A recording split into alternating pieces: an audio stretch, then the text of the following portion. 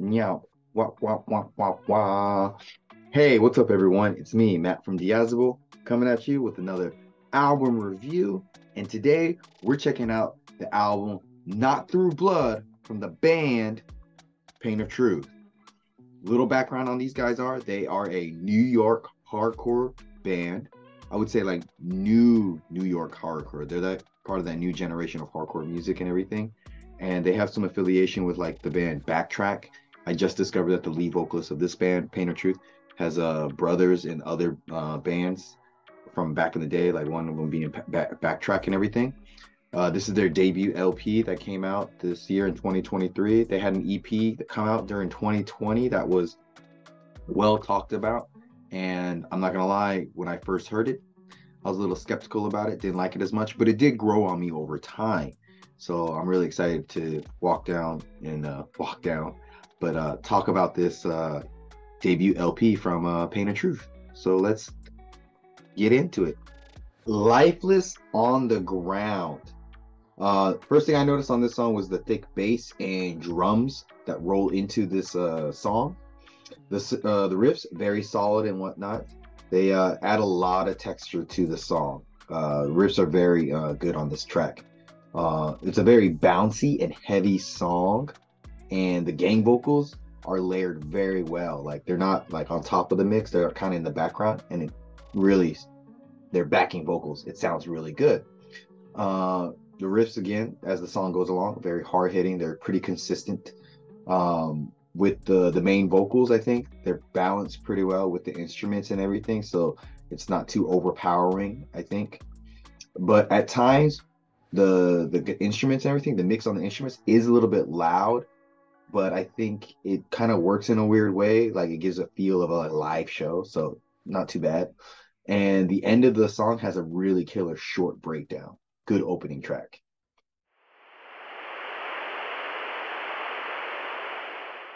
Even when you're gone, I'll tell them my religion's you. When puncture's In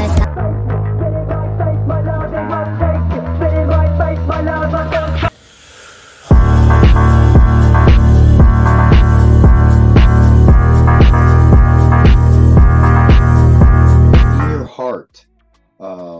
This song is very fast, very intense. It's very go, go, go in the short like minute time span it has. The snare and cymbals on this song are used very well. You can hear them nice and clear. The playing on here, very tight and whatnot. And I like how the main vocalist, I think his name is Mike, and then Scott from Terror and everything.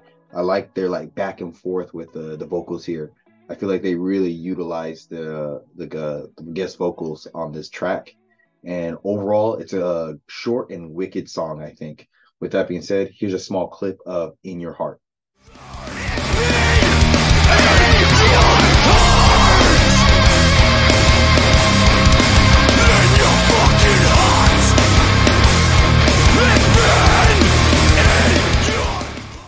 In Your Heart, baby. Acting Up.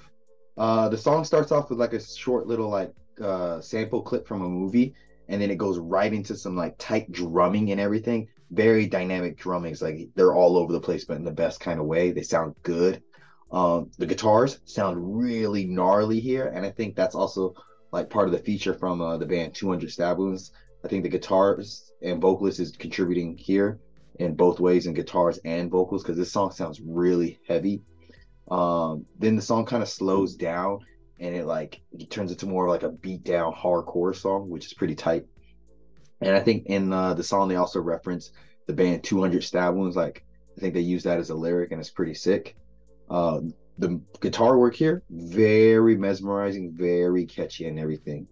And so far I've noticed that the guest vocals that they bring into the tracks and everything, it's not like, hey, just sing on this part. I feel like they really like bring in that person's style from their band and really infuse it into the song. So very impressed by that and whatnot. You and Me. I will say the album is very self-aware, and it's really cool, especially how they talk about the features and infuse the features into the song, because this song really at the very beginning tells you what it is and what it's about, and it doesn't fuck around too much. And you know, you look and see like the features on these songs, you're like, that's kind of weird, but then you hear the songs, you're like, that makes sense. This song is it's like hard vocals with even harder like riffs and like playing and everything. It just goes hard on hard on hard.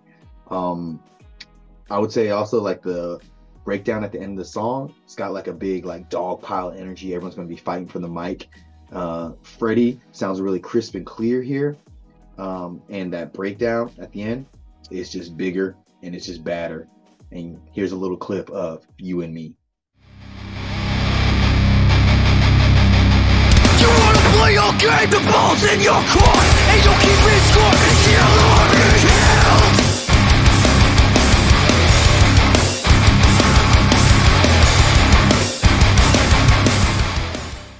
That's hard, baby.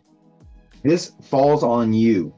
Kind of getting some like Marauder influences and vibes with this track, with the chugging guitars and everything. I definitely think they are taking that influence from the New York hardcore scene on this one. And so far, like it's just track after track after track of hard hitting songs. Everything's very good and like top notch, very impressive. I will say the song's a little bit more slower and kind of pulled back than the other songs that were more intense and fast playing. This song is just like a bit slow and menacing, and it's pretty dope. The snare in the background really rings out very hard.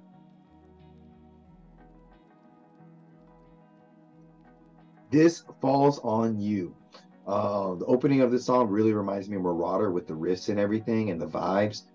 They're really wearing the influences here, and it's pretty cool and everything. And the tracks, just they all are slamming. They're all pretty good. It's just track after track of hard hitting hardcore songs.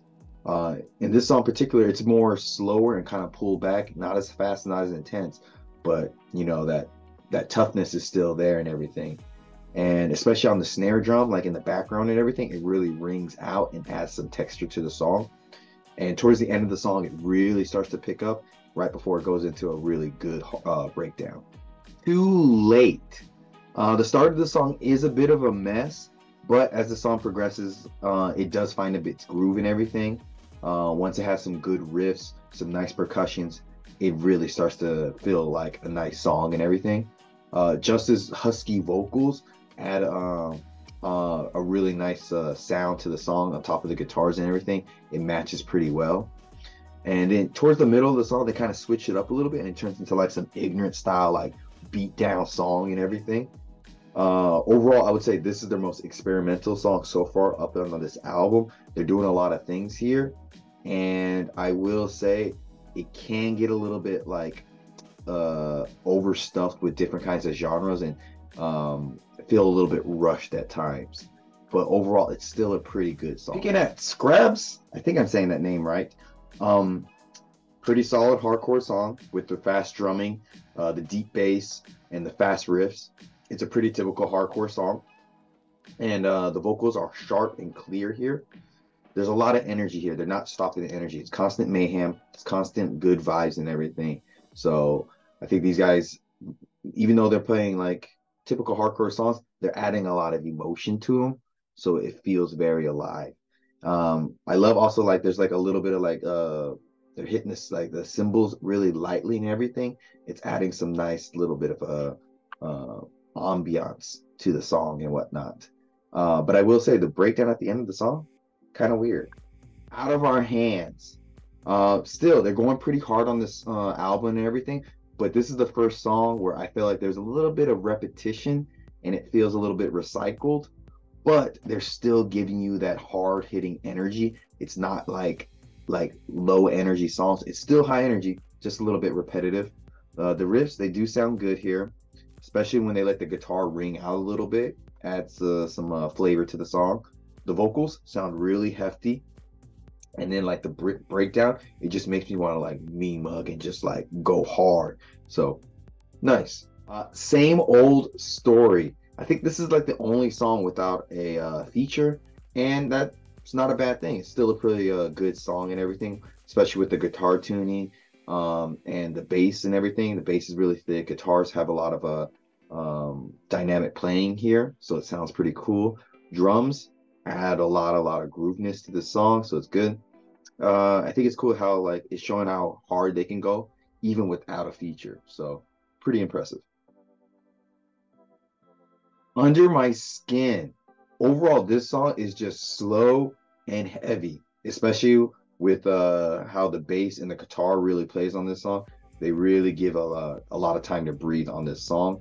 I will say the vocals and the drums are in sync. They're very tight. They're just pop, pop, pop, pop going off.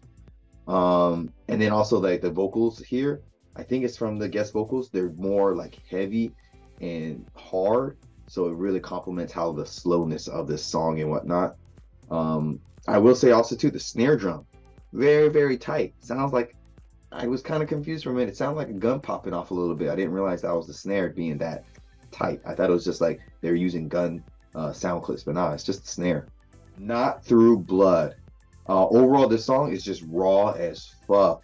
Like the same kind of energy they had at the beginning, and here at the end, it's all consistent. So that's really nice, especially when they work in the guest vocalists and everything. Everything just mixes pretty well and everything, especially with the strong bass here, the mid-tempo beat and everything, and the riffs. You can tell there's a lot of passion and a lot of like hard work went into this album, and especially on this track, Not Through Blood. They just really worked it out pretty well, I think. So with that being said, here's a small clip of the song. True selfish, right behind the vision, watch down every day, fortune everything. I know you have it in yourself, but you're not strong enough. Get it for the change. It's a good song to end the album on, I think. Yeah, so that is my thoughts on this album from Pain of Truth, Not Through Blood. And the best way I can describe this album is it's a straight celebration of hardcore. From its earliest infancies to what it is now, Pain of Truth they take you on a journey of like hardcore through the ages, especially with all the features they have on here. This is probably the most stacked hardcore album you'll ever find in your life, with the amount of guest vocalists contributing to this album. And not the way they also contribute is, it's not like they're just doing a part on the song. They infuse their style of music, say it's Terror or Madball or 200 Stab Wounds, and bring it into their song. It's not just a Pain of Truth song with them on. It's like both the bands coming together and really infusing themselves, which is very impressive and kind of hard to do consistently. And that's another thing about this album. It's consistently good. It's hitting all the right like marks over this 30-minute album and everything. The guitars are heavy, drums are snappy, bass is thick. Like, I think they weren't trying to like do anything crazy new or anything, but they were just like, we're gonna make a good hardcore album and bring all the new school, old school guys together, and we're gonna make something awesome together. And I think they pulled it off pretty well. And I think in next like the new generation of hardcore kids and everything, they're probably gonna be like, oh, who's your influence and everything? What got you into hardcore? Like, this is probably going to be one of their classic albums to name drop later down, because they do everything here pretty solid and whatnot. So with that being said, I would say this album from Pain of Truth is a good, solid 9 out of 10. Woo-hoo! Thanks for coming on by. Thanks for checking out my review. Go support Pain of Truth by going to their store, pick up some merch, listen to their album. And thanks for coming by and seeing me. Support me if you can, if you want. I appreciate it. Just watching is more than enough. Until next time, guys. Bye.